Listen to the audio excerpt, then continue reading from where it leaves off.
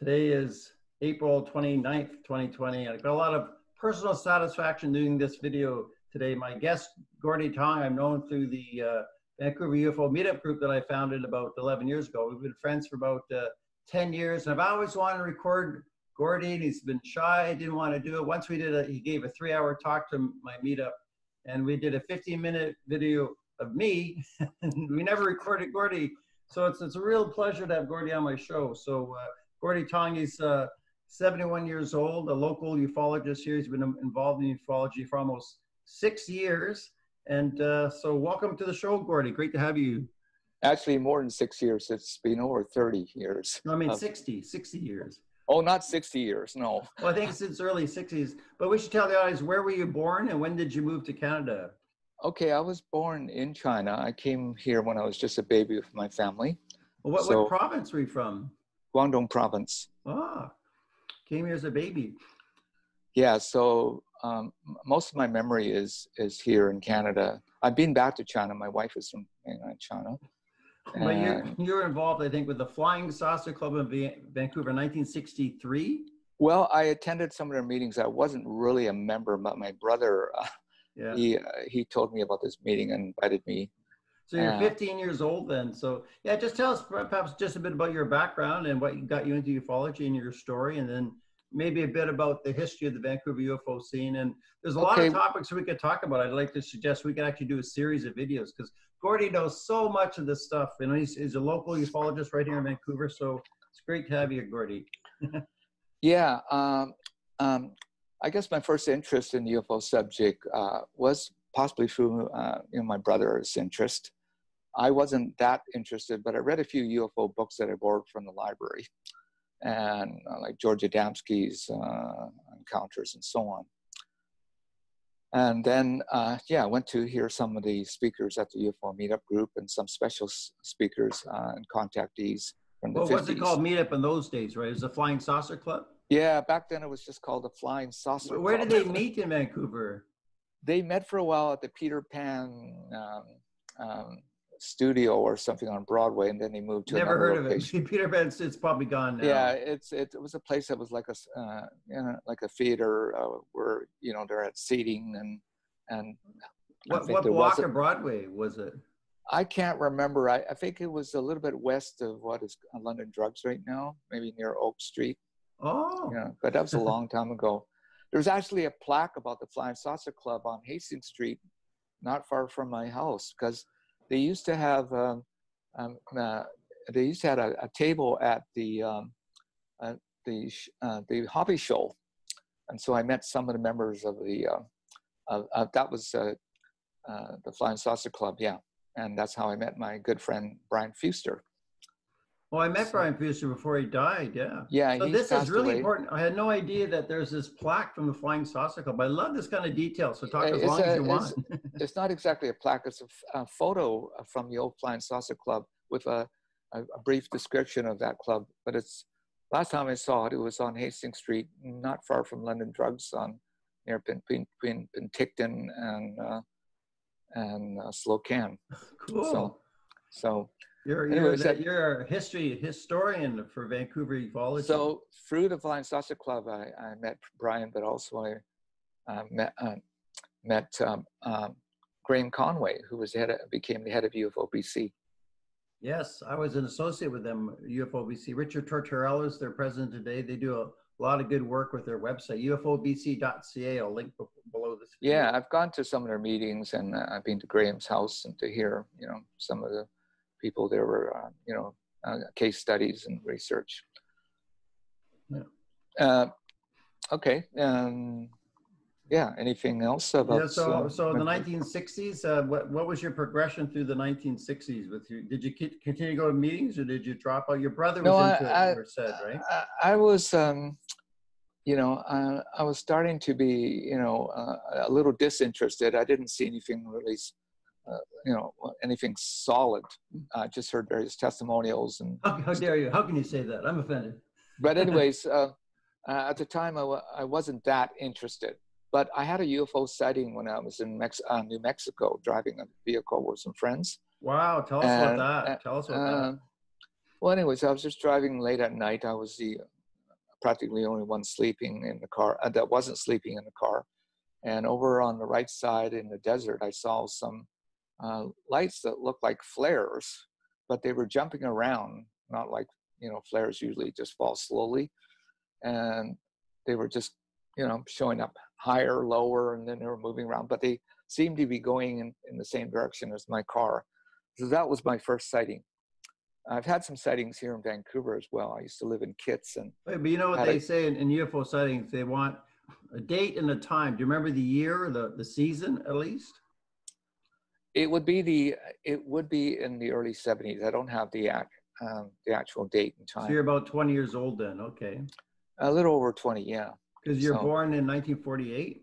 Yep. November, okay. So okay, very good. Carry on, this is getting good. We're gonna get the whole Gordy Tong life story in the Brian Drew Show. I should actually mention at the beginning that we share this interest in ufology, but you don't share my interest in revisionist history, World War II, or who's behind the New World Order. You're not involved in any of that stuff. So you're hesitant about coming on my show. Actually, I was starting to research the New World Order. Maybe about 25, 30 years ago. There was quite a bit of interest in certain, let's say, books on prophecy that were coming out that some Christians were reading. I ran a bookstore up in Prince Rupert for a while, and there was a book by Hal Lindsey called Late Great Planet Earth. And I remember that in high school, that book. Yeah, so I read that book, and that spurred some interest in what is called biblical prophecy. And so, but in these books, they were implying that prophecy in Scripture was predicting that there would be some kind of world government, a world order.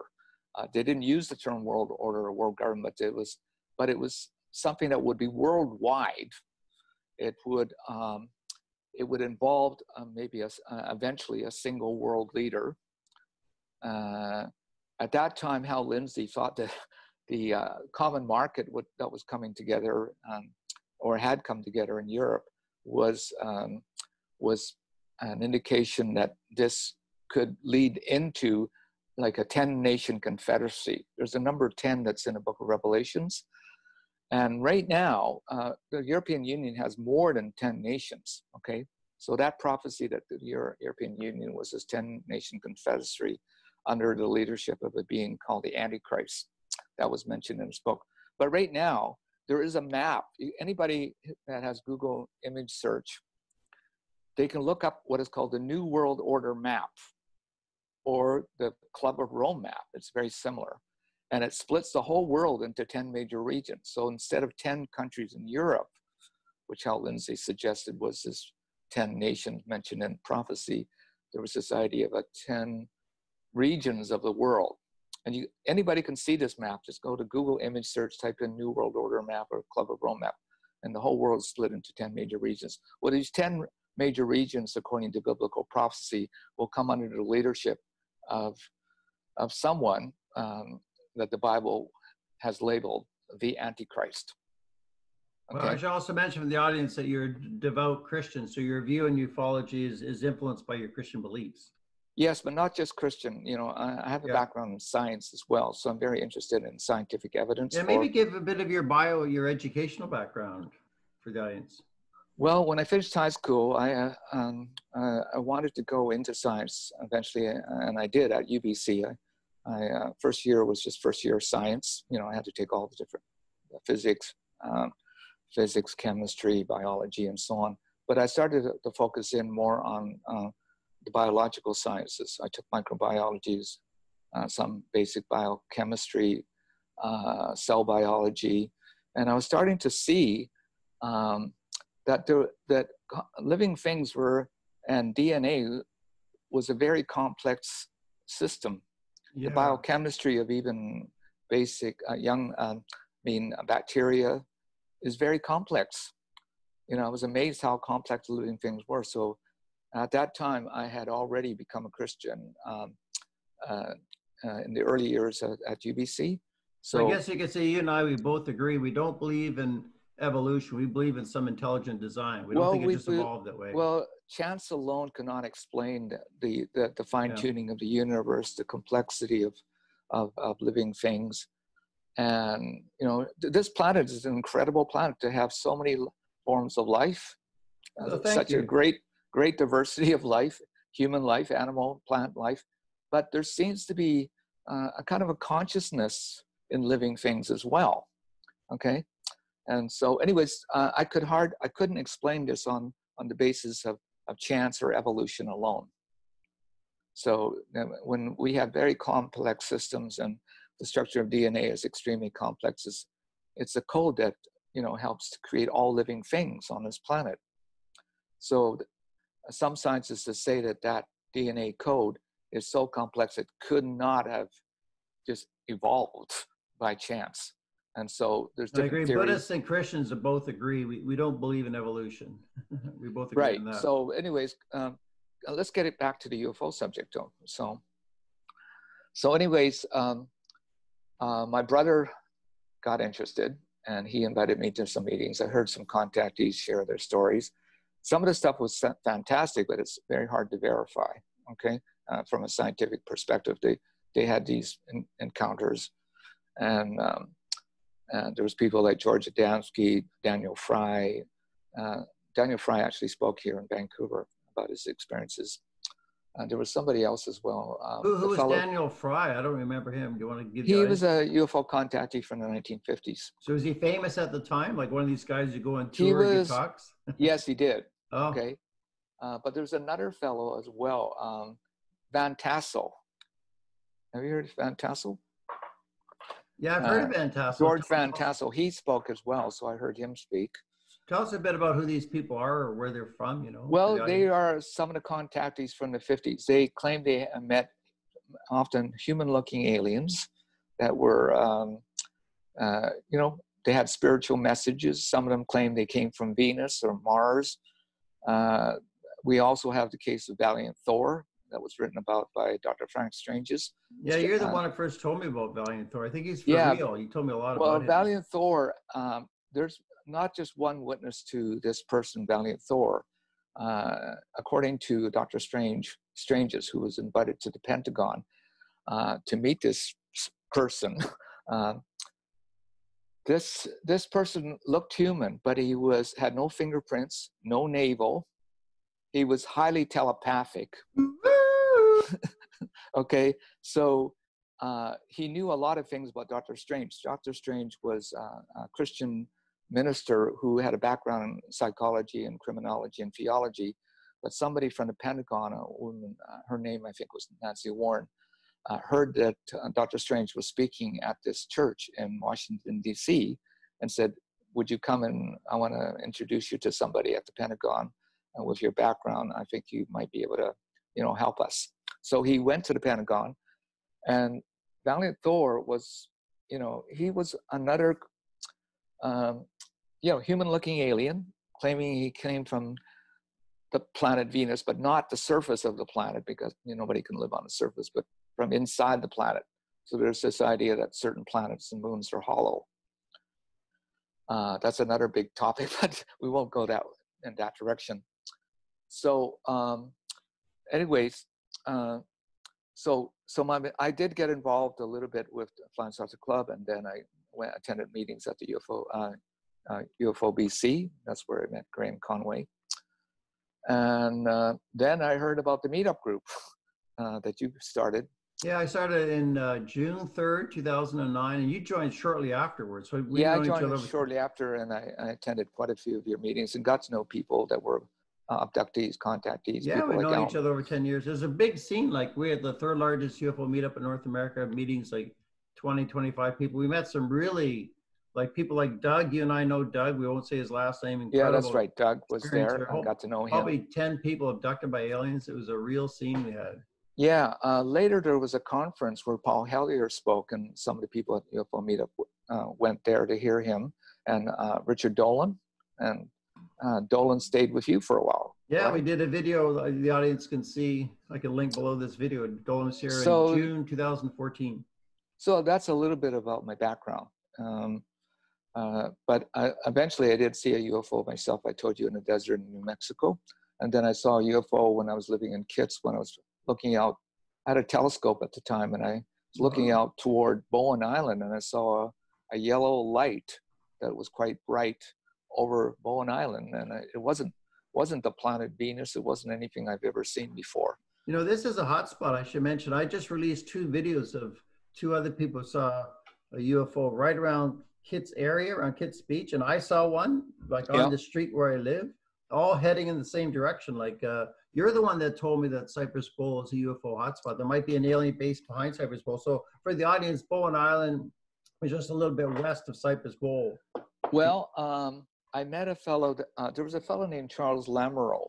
You may have heard of him.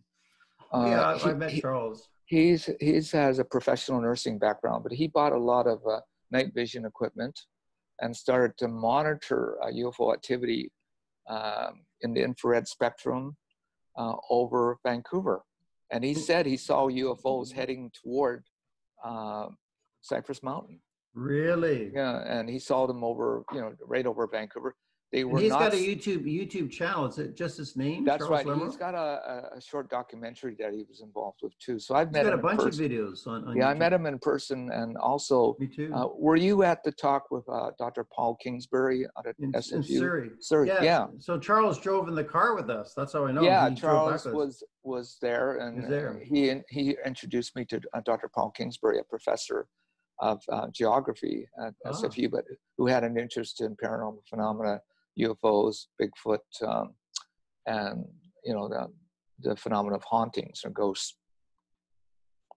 Yeah, so that's Cypress Bowl. Do you want to do a bit more while we're on at the history? So you went to the 1970s. Do you want to talk about 1970s, 80s, 90s? Well, in '89, Brian and I went to my first MUFON conference. That was in Las Vegas. It's a mutual UFO network, MUFON. Yeah, it's one of the largest UFO research groups in the world. They have many members in the United States, and I've met some of the members and speakers. Jacques Vallée spoke at that conference, and I've read some of his books. And he was one who originally held to the Jacques Vallée was depicted in the movie Close Encounters of the Third Kind. There was this French ufologist that went to different places in the world. Well, that was based on, Jacques Vallée. Jalen Heinig was an associate also of Jacques Vallée, and he's been involved with UFO research. He was a skeptic initially, worked for the Air Force with Project Blue Book. But both of them started off with that this phenomena could be ET, that it could be extraterrestrial. Yeah. But then they started to see other phenomena and things related to their studies of ancient history, folklore, and so on, that they suggested this phenomena may be interdimensional. That doesn't mean it can't be extraterrestrial, but they started to lean toward the extraterrestrial interdimensional hypotheses. Yeah, these are the 2 big hypotheses. And Buddhism, Christianity also has that interdimensional idea, like in Buddhism, Devas and other realms of existence. Yeah, and certain religions, like the Christian religion, the Jewish religion, there's an idea of interdimensionality to the universe, or that we live in a supernatural universe. There are beings that are created by God that are not human. There's, angels. There are beings that have been created by what are called the sons of God and the daughters of men. This the phenomena we call the Nephilim thing that's described in the book of Genesis and the book of Enoch. So the Bible seems to suggest that, we live in an interdimensional universe, but we're not the only, intelligent beings. Humans are not, we think we're the highest intelligence here, on Earth. That's right. But we're the highest. But in the universe, there could be other beings that have been created by God. Some of them have, many of them, I believe, have free choice like humans. And with free choice, we can do great things or good things for everyone on this planet. But, we have a history of wars, genocide, all kinds of, slavery, amazing, not amazing, but awful atrocities. But there's also demonic beings like in the higher realms. I know you have a Christian belief in Satan, and your view on ufology is somewhat negative, but a lot of it's negative, satanic. That's been a theme you've discussed for the last 10 years. the phenomena that we, like Valiant Thor has been described by people that knew him as being some kind of angel. Okay, and they thought he was an unfallen angel, an angel that had not, been seduced by Lucifer and didn't become fallen. So they were very interested in the teaching of Valiant Thor because they thought he was an angelic messenger. And Valiant Thor claimed that he believed in God, that he acknowledged that there was a creator, that Jesus Christ was who the Bible claims to be. And I contacted Dr. Strange's wife. She's still alive, but Dr. Strange has passed away. And his wife sent me a copy of what is called the Teaching of Valiant Thor, and information from what they call the Inner Circle newsletter. This is cool. And Valiant Thor claimed that Jesus Christ was a special guest of their council meetings. When they gathered, they had some kind of large mothership that they met.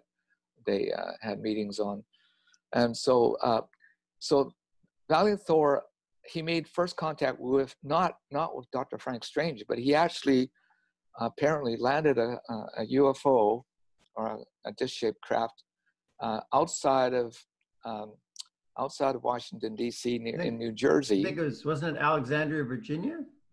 Yes, it could be in Alexandria. I think it's Alexandria, Virginia. But I've been there anyways, myself. I know Alexandria. But the police somehow heard about his landing, and Valiant Thor requested that he would be taken to the Pentagon and to meet, at that time, the President of the United States. But did the police give him a ticket for parking in the wrong place? Something like that? No, I never heard about the ticket, but they believed what he was saying, that he was, a visitor from another world.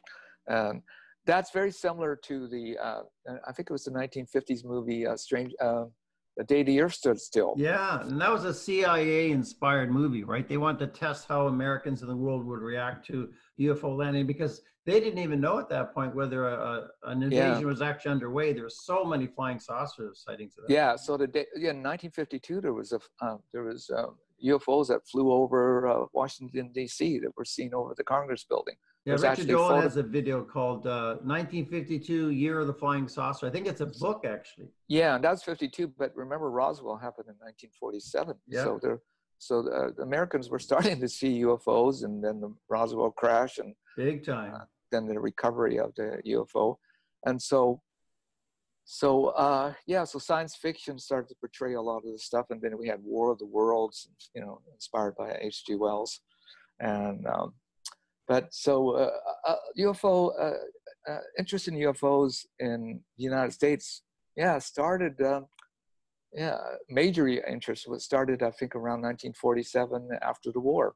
But even during the war, Kevin Arnold, June 1947. But even during the war, there were pilots, American and British pilots, and maybe German pilots that saw what they call Foo Fighters. Yeah, they were, sometimes unidentified lights or large orbs or something that they saw over over Germany or other places. They were also seen in the Pacific as well. So we do have a phenomena that appears to be real. Yeah. It could be extraterrestrial, but it also could be interdimensional. Yeah. But the beings that are speaking to people in contact experiences, they are promoting a particular worldview or philosophy. Valiant Thor has a theistic philosophy, but it's blended with what I call a pantheistic monistic philosophy, that all is one, all is God.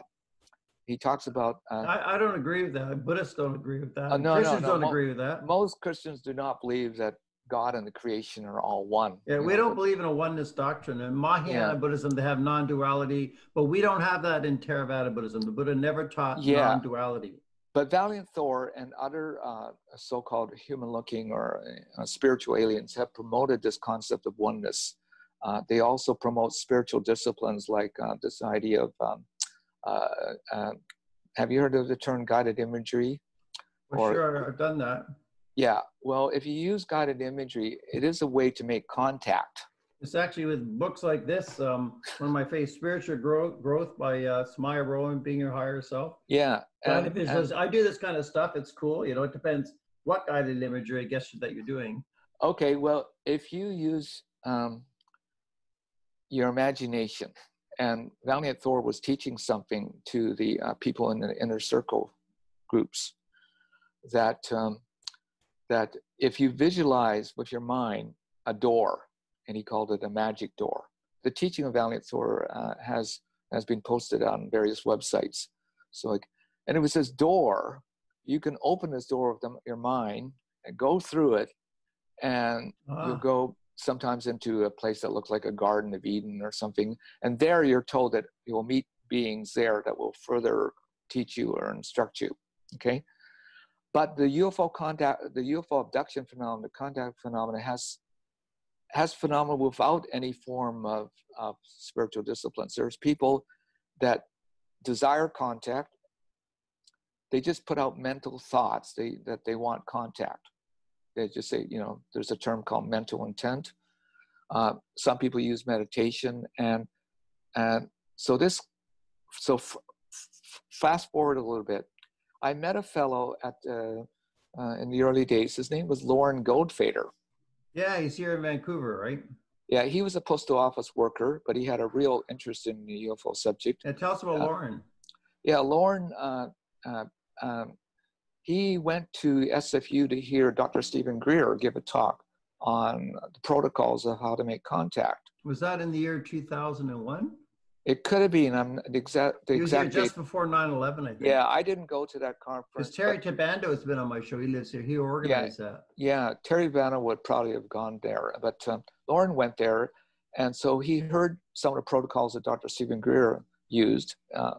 Greer claims to be a contactee as well. And so he used some of these protocols. Like for him, it was symbols, strobes through symbols on a turntable that he projected up into the sky. I don't know where he did it, with a cypress bowl or somewhere. And that was when he made contact.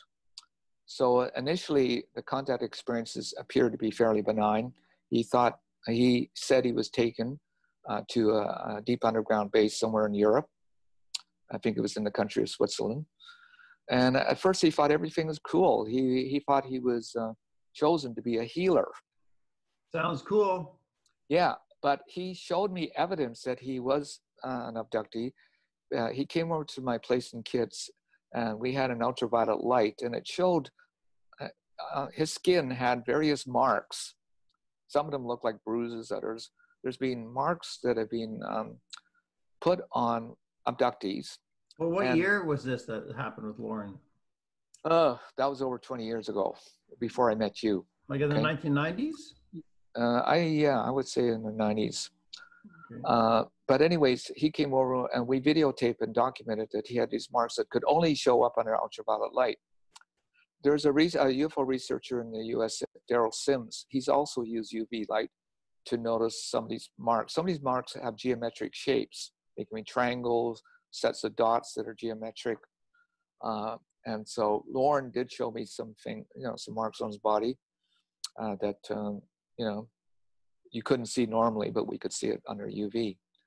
So anyways, he thought everything was cool, everything was fine. And so after a while, I lost touch with Lauren.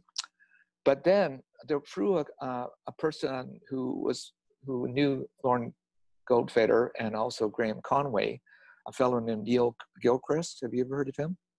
Yeah, he told me about him. I should tell the audience, Gordy would sometimes phone me, every week or 2 weeks, go on and on. I said, Gordy, we got to get you on the show. We got to get you on the show. So he told me a lot of this stuff. Gilchrist knew Graham Conway. He knew many of the people I knew back then, and Lauren as well. But anyways, he was in touch with Helen, a friend of Lauren's. And through Helen, I was able to get the phone number about 15 years later. She's the one that came to our meetup a few months ago. Here that's right. I chatted with her again. But Helen... Yeah, I met her. Yeah. She's lost all contact with Lauren. But before she lost contact and I lost contact again, I was able to talk to Lauren. So Lauren I didn't see him in person, but over the phone, he said, you know, everything is not fine anymore. I mean, he was experiencing poltergeist activity in his apartment. He thought aliens were speaking to him, but I said, can you see them? And he said, I can't, but they're speaking to me. Some of the people in UFO BC knew about what was happening to Lauren. Some of them thought, you know, maybe he was going crazy or something. Yeah, actually, I was going to UFO BC meetings around 2012, 13, and Richard Tartarella, our president, he warned us that Lauren Goldfeder was disturbed. He was very disturbed. So when I spoke to him on the phone, he felt very paranoid, very disturbed. He says that UFOs were landing and cloaking over his apartment in the Mount Pleasant area of Vancouver. Which is another UFO hotspot where Vancouver City Hall is. And there's a famous photo of a UFO right over Vancouver City Hall in 1937. Yeah, well, anyways, he said UFOs were, you know, cloaking and sometimes landing above his apartment. But he said they were abducting people in his neighborhood. Probably true. Probably true. And he said some of these people are being taken to, again, deep underground bases in different places in the world. I believe it. And like he himself was taken, you know. And so he was pretty paranoid on the phone. And but after a while, as we were talking, what he thought were aliens in his apartment were telling him to get off the phone. To don't talk anymore. Okay. Wow, he's getting interfered with. It was almost like they didn't want him to talk too much about. Well, that's my experience with other people, experiences here in Vancouver. They're being interfered with. I should show the audience. I got my Vancouver UFO meetup Brian pin. Each got it. Okay. So, anyways, Lauren became more and more reclusive. Okay, but he was very interested in the abduction phenomena. He met various abductees through UFO BC and on his own. And then there was Mike Stranick as well, who was the head of MUFON in Canada. I got to know him. Have you ever met Mike? No, but you're so well connected, you know. Yeah. Well, Mike, he did speak at I think at a UFO meetup group here, a UFO media conference here, but also in Seattle. I went to a conference where I met John Mack. And John Mack from Harvard University. Linda Howe was there. Yeah. And but I met Bud Hopkins in 1989 in Las Vegas. No, Bud Hopkins gave one of his last talks of his career to my UFO meetup group on the Doug's cell phone at the time. Might have been his last talk just before he died in 2011. Him and Dr. David Jacob, they had a very pessimistic view about this abduction phenomenon. Yeah. You know, if you read Dr. David Jacob's book, The Threat, or some of I got them here. Bud Hopkins' books, they started to see, you know, that this was a very invasive phenomena that was taking people away from their homes. There were eyewitnesses sometimes to some of these abductions, sometimes there weren't. There was a case in New York where there was a woman that was taken out of her high-rise apartment and taken into UFO. There were witnesses on the ground that saw it. And Bud Hopkins did some research on that. But anyway, so... I want to comment though on Bud Hopkins. I've done videos with Mary Rodwell in Australia. She's another UFO researcher. And she does, I guess, a lot of therapy type work. She had a meeting with Bud Hopkins, and she was just describing more of the positive side of it. She said Bud Hopkins got up at middle lunch, got up and walked away.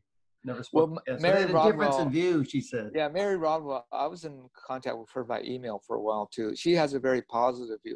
There are researchers that view the phenomena as being positive or benign or spiritual.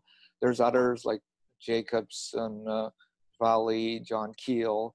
They have a more negative view of this whole phenomena. And I would include Tim, if he could, one of the top British researchers. I guess you have a more negative view, and I guess I have a mixed view. Well, the phenomena can appear to be benign. Valiant Thor appeared to be, you know, someone that was willing to help mankind. He said he could heal our diseases. He offered, if this is true, to Eisenhower, and I think Nixon witnessed some of this as well, Richard Nixon. That I would blame Nixon. I'd say Eisenhower was quite an evil president. So he was part of the cabal or whatever. I would say I would blame Eisenhower for that, not Valiant Thor. But I'll let you talk. You're the guest. Okay, well, Valiant Thor was a special guest at the Pentagon for off and on, I think off and on for 3 years. He was not a prisoner, but there were some of the generals that met with him. They were not interested in his offer to heal mankind of our diseases. Yes. Yes. Okay. What they were interested in is maybe, how do you fly your UFO? What's their propulsion system? Or, how can we beat the Russians? Or how can we weaponize some of this technology Yeah. or something? But Valiant Thor apparently wasn't willing to disclose any of that. But anyway, so Dr. Frank Stranges became the ongoing contactee for Valiant Thor for many, many years until he died. What was interesting is that Valiant Thor at times did help Dr. Strange, according to the book that he wrote, when he was in the hospital. They came and healed him, okay? There were times when he was protected from the men in black that were after him, by Valiant Thor and his crew. That was described in his interviews and books. But then when he slipped and fell in his house, Valiant Thor didn't show up to heal him. I thought that was, if he could heal and he was a good friend of Dr. Strange, why didn't he come? Was it his time to leave this world? My answer to that is the law of karma. We all got to go. We all got to die. So he can't interfere with the laws of the universe. Yeah, maybe sometimes you can't always stop people from dying, so that's fine. Yes. But the new contactee for Valiant Thor is a Hollywood film producer who worked on the show Dune, and he made a 20-minute short called Stranger at the Pentagon, which was supposed to, if he had enough funny, become a feature film. Is it on YouTube? It was on Vimeo. It's not on you, but there is stuff about this and clips from the movie Stranger at the Pentagon on YouTube. Yeah. Before Dr. Frank Stranges passed away, he introduced Valiant Thor in some way to Craig Campobasso, because Craig Campobasso came to Valiant Thor and thought his story would make an interesting film, So the film shows with actors, Valiant Thor and his crew, and what happened at the Pentagon, and that according to the film, 20-minute film, Valiant Thor was actually he seemed to be under some kind of duress or torture at a time at the Pentagon. They were trying to get information. The humans or the aliens? By some of the I guess some of the military brass that wanted information from them. Couldn't he just pop away into another dimension and get out of there? Well, that's the thing. He had an ability to dematerialize his body and just disappear, but there were times when he didn't, and they put some helmet on his head, and according to the 20-minute film, it looked like they were trying to, give him some shock therapy or something to get, things out of his, Yeah, they want to get whatever they can get from the aliens, right? They wanted to get information out of him. So anyways, but like I say, when you examine the teaching of Valiant Thor, which some of it I read, he does seem to have some Christian ideas, that a theistic idea of God, that there's a creator, that Jesus Christ is who he claims to be, that he has an unfallen relationship. Now, he claimed unfallen relationship. Well, there are angels in the Bible that are unfallen, and there's angels that are described as being fallen. They're also called the Watchers in the book of Enoch and in the book of Daniel. So these fallen angels, like Lucifer is like the leader of the fallen angels, they can appear in many forms. They have many names. They can make pacts with people. You've heard of this idea, pact with the devil. Yeah, and Buddhism teaches the same thing. Well, like in the jinn, in the Arab world, the jinn can also, like a genie, can give you what you want. If you ask them, they can give you some of your wishes, right? But the jinn, Michael Crichton was the head, one of the head editors of Flying Saucer Review. And in his research of the UFO phenomena, he saw parallels with the jinn phenomena and what are called UFO aliens and entities. They have jinn have an ability to shapeshift. They can appear in one form or change their form. I've talked to abductees that say, well, I met this alien that appeared in a human form. And I think at the meetup group, there was a woman who said, this alien said, "Do you want to see me in another form?" Oh, I missed And that conversation. yeah, and this alien that looked human, like Valiant Thor, shapeshifted to look like a gray alien. Right in front of her? Right in front of her. Wow. Now, Dr. Carla Turner, who wrote the book Masquerade of Angels, and this other book called Taken. Yeah, Taken. She was interviewing a number of abductees. She was an abductee herself, and I think some members of her family were. But she interviewed other abductees, and they said that they witnessed this shape-shifting as well. Also, there's people that are abductees that are taken aboard a UFO, and sometimes they're not abductees or contactees, and they meet this person that they think is Jesus Christ. It's not Jesus Christ. It's not Jesus Christ, but it looks like Jesus, like the Jesus that Valiant Thor introduced people to.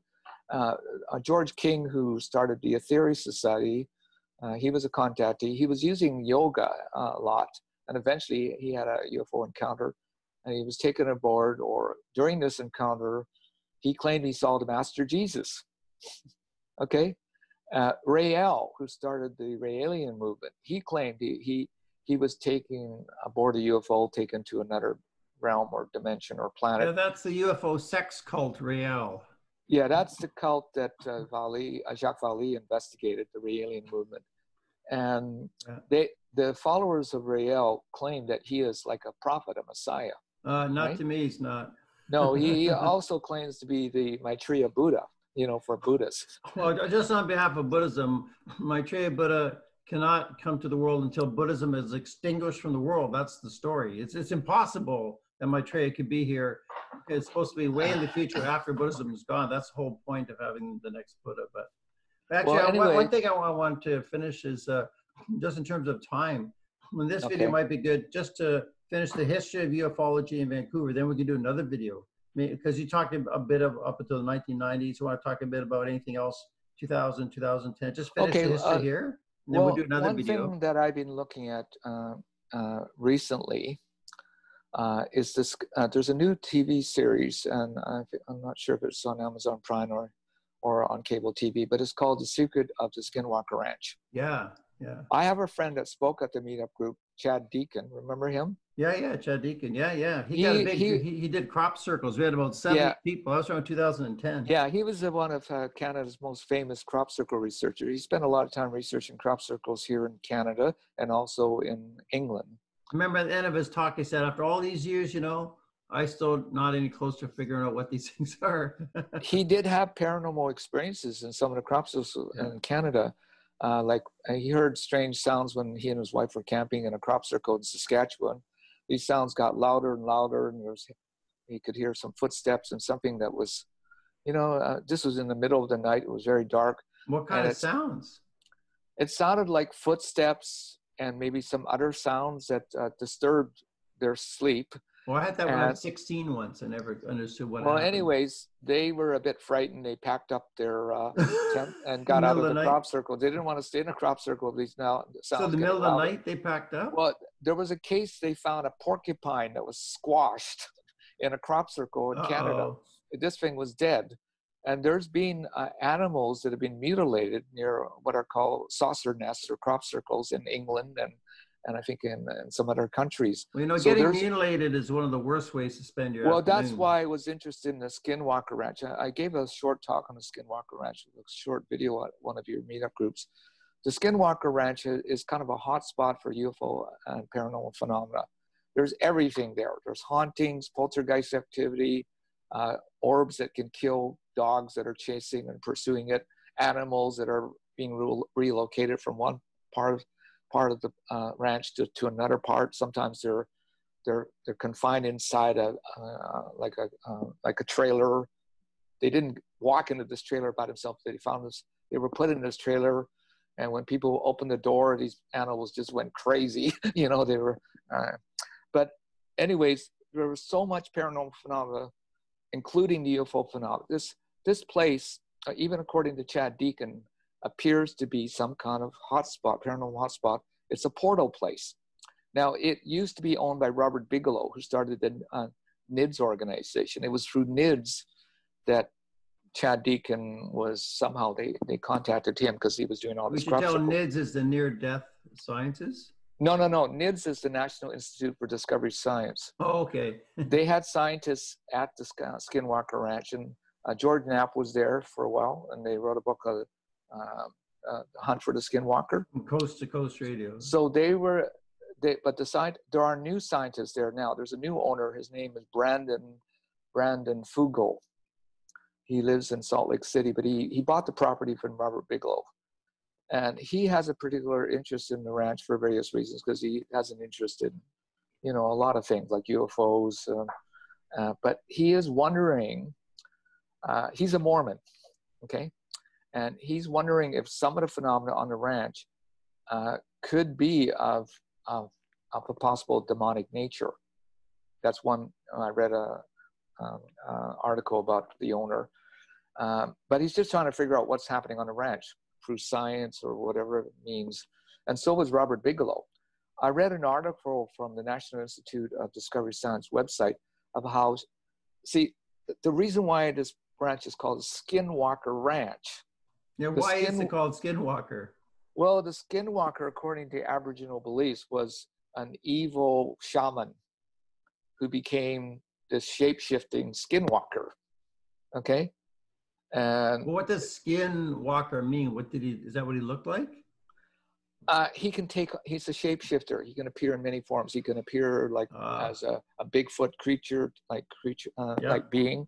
He could appear as a giant wolf. They've actually shot large wolves there with guns that should have killed these wolves. And these wolves just, a bit of fur flies off the wolf, but the wolf is not killed. So I'd like to examine that fur under a microscope, see what it's made of. Yeah, but anyways, there's been cattle mutilations on the ranch. A previous family was terrorized by some of the things that happened on the ranch. So it is definitely a paranormal hotspot. Now, what is interesting is that the Bible says that there are places like that. And the Old Testament, in the book of Isaiah, it talks about Babylon. Remember, Babylon was this city eventually that Nebuchadnezzar claimed he helped to build. And then later, so Babylon is a real place, but it says that this place became a habitation of foul spirits, strange birds, cryptid, satyrs, things. It became something like, a place that was cursed. And so there's a phenomena in the States. I will briefly bring up the research of David Pilates. David Pilates has a criminal investigation background. He was a police officer, but in the last, many years, he's been researching missing people. And some of these missing people in national parks like Yosemite. He did something on the Skinwalker Ranch recently that there's been a missing hunter that was last seen near a reservoir north of the ranch. But there are places where he says there are lights in the sky. People are seeing lights in the sky, and there's cryptid creatures, sometimes like Bigfoot creatures, maybe in these areas. But people are mysteriously sometimes teleported from one place to another in this location. Sometimes they're young children that are just 2 or 3 years old. They're 20 miles away from where they were last seen.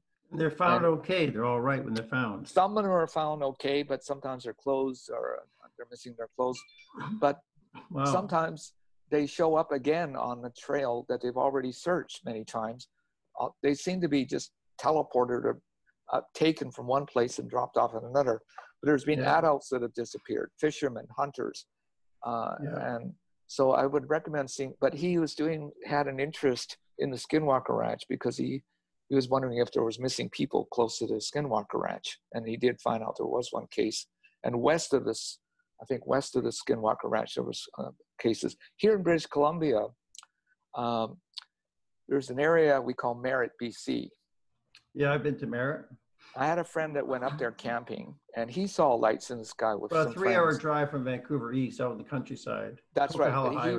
My friend Nixon, who works in the film industry, he and some of his friends were camping up there about a year ago, and he said he saw lights in the sky. But then I did a search about missing people, and I went to a UFO reporting site. There's been UFOs seen in the Merritt area. Not my friends were not the only one that saw the UFOs, but now there's more missing people. You mean in Merritt? In Merritt. In the Merritt Kamloops area. Ooh. There's people. So Pilates is noticing this connection between paranormal hotspots or places where paranormal activity has been reported, like at Yosemite. And this goes back to possible land that has been cursed. I do want to just finish, just with our time, just finish up any history of ufology in Vancouver, then we could do another video. We could finish this one. Well, I don't have much more to say about, I mean, you can talk, you should interview some people in the UFO BC website. They would have some of that history. Yeah, yeah. Oh, yeah. But you're older than they are. They're younger guys. But some of the people like Lauren and Graham are gone. But before Graham passed away, he suffered some type of meningitis infection. I think he was an abductee or contacting that may have led to his death, right? He hinted to me that he was an abductee, that there was marks that showed up on his foot or leg. Martin Jasek told me as well. He did share with some other people in UFO BC that he was a possible abductee. Okay. Now, Dr. Carler but wasn't his death though? Wasn't his death related to an infection or something? Well, this is a possibility. Dr. Carler Turner, she became an abductee. She's an English professor. She had her own website. She wrote books on the UFO subject, and she believes that the phenomena can shapeshift. Not only that, many abductees that she interviewed were coming down with various infections and cancer. She herself died of a rapid form of cancer that killed her. Wow, but some people get healed, like Doug, we know, and others get healed. Here's the thing. There are some people that do get healed, but others, they don't get healed. Or like when ranchers take care of cattle, and somebody's cattle are going to the slaughter, if a cattle gets, if a prize bull or a calf is sick, they'll heal it. They'll heal it. They'll heal they'll get a veterinarian or somebody to heal it because they don't want to lose a prize. You don't mean the aliens will heal it. You mean the humans will heal it. Well, veterinarians or humans will heal it. So, yeah. But if the rancher is raising these cattle for the slaughter,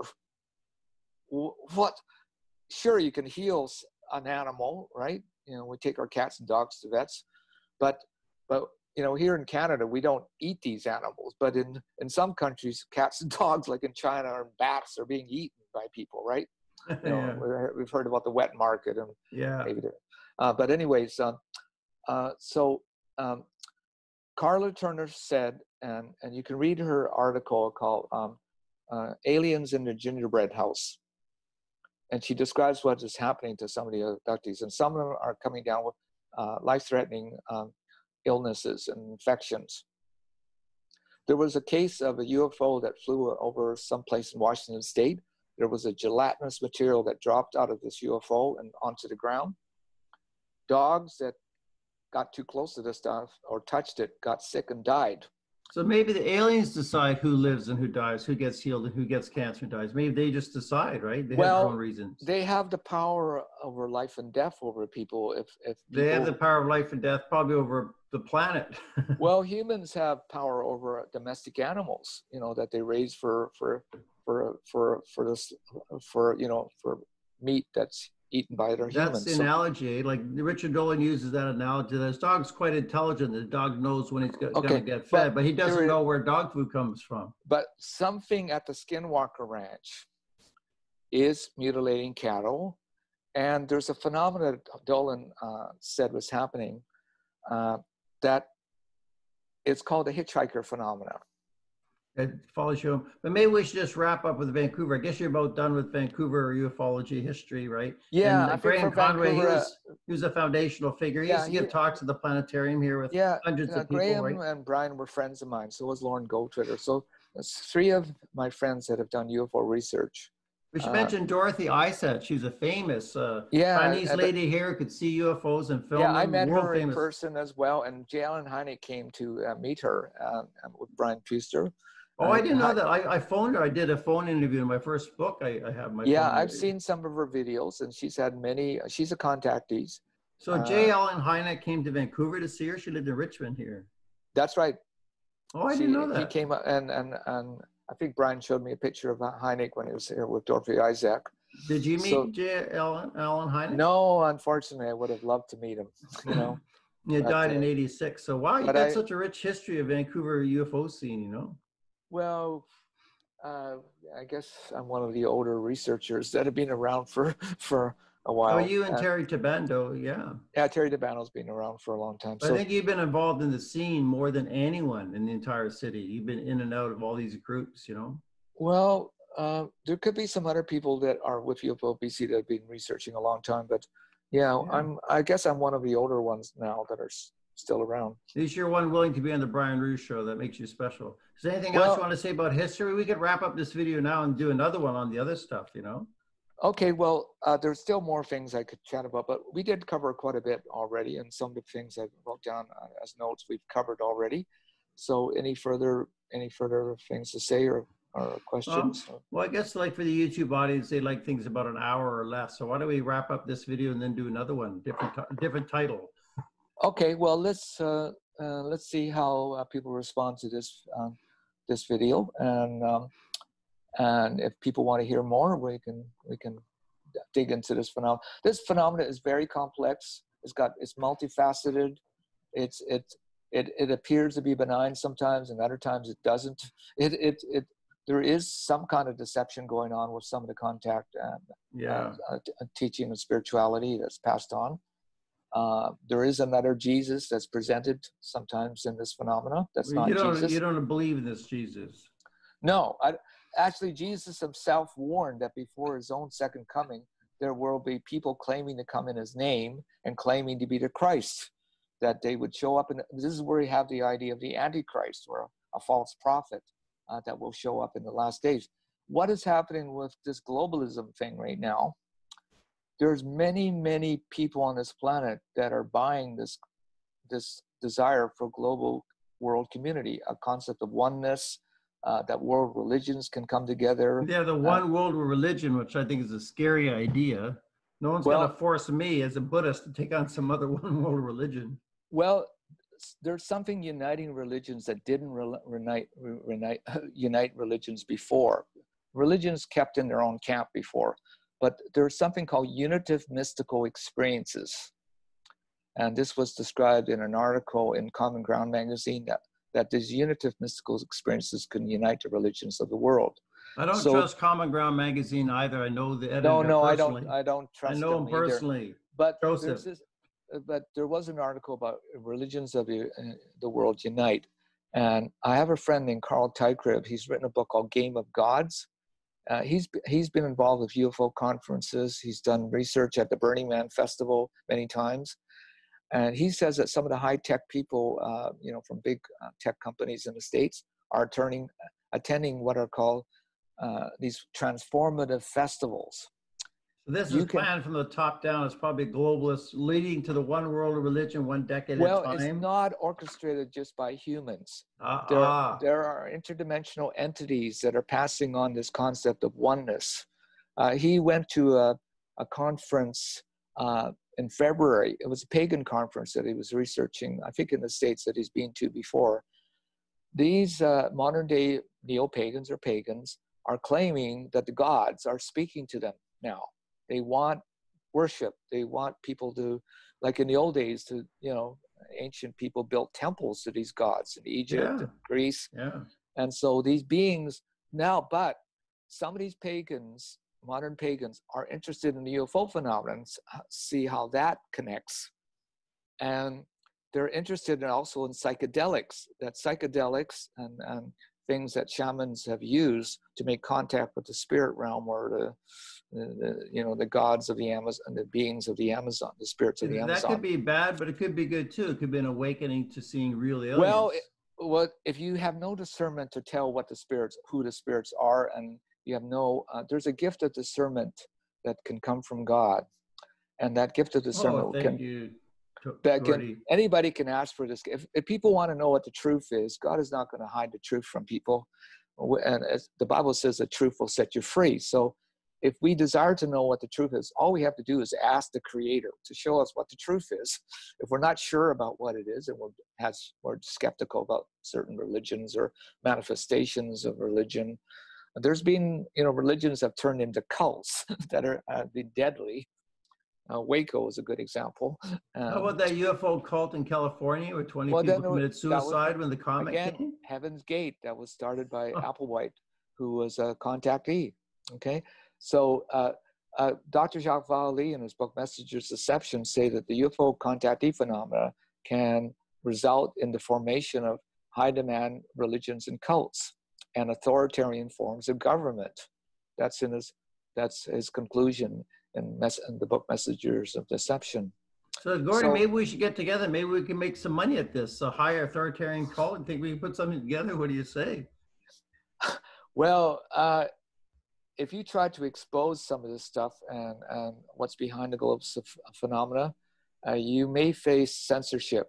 You may face blacklisting. You may face, you face some of this stuff already, you know what I mean? But there could, even L.A. Marzulli, he's getting a streaming video censored now on Vimeo, okay? My comments on my YouTube channel are all deleted now. Oh yeah, tell us about your YouTube channel. Give us can people contact you by email? Do you want to give your email address to the audience? They can go and leave comments on, but they can't leave comments anymore. That's been it's gone.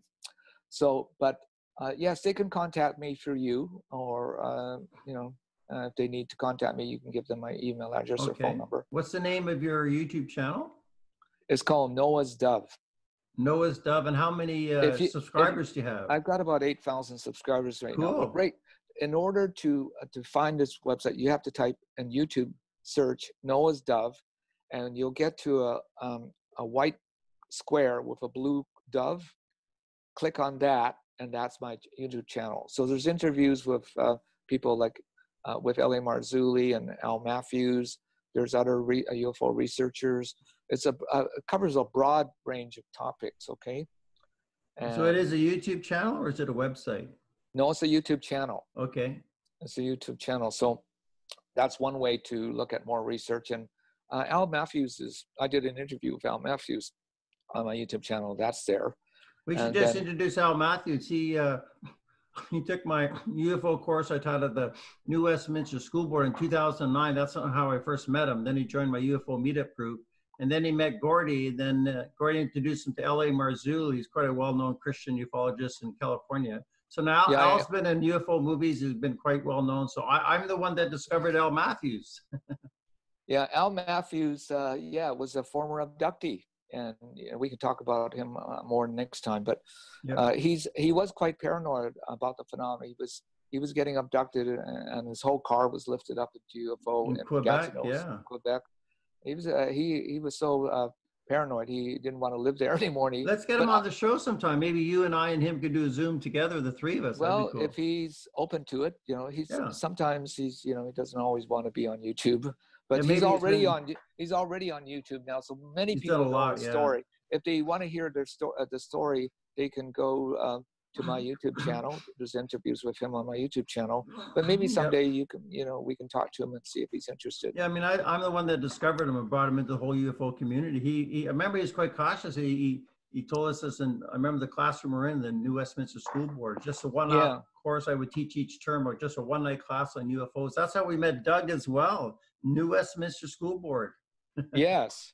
Yeah, so the meetup group was a place where people could meet other people and researchers. And that was even before the UFO. Well, that was apart from the UFO meetup group. I just taught a night school course on ufology. They paid me like $70 to teach it. And then I introduced those people to the meetup group. Yeah, at that time. Yeah. So we can delve into this more if people want, and just see what the response is to this first interview. Yeah, let's wrap up now. But I really want to thank you for being on the show, Gordy. I can tell from the names that you drop, you've got a steel trap memory, and you've got such a history. So I'm really, really pleased we finally got you on video, Gordy. Thanks for being on the show. Well, thank you for having me on, and it's been good to to talk to you again through Skype and now through Zoom. Yeah, thanks.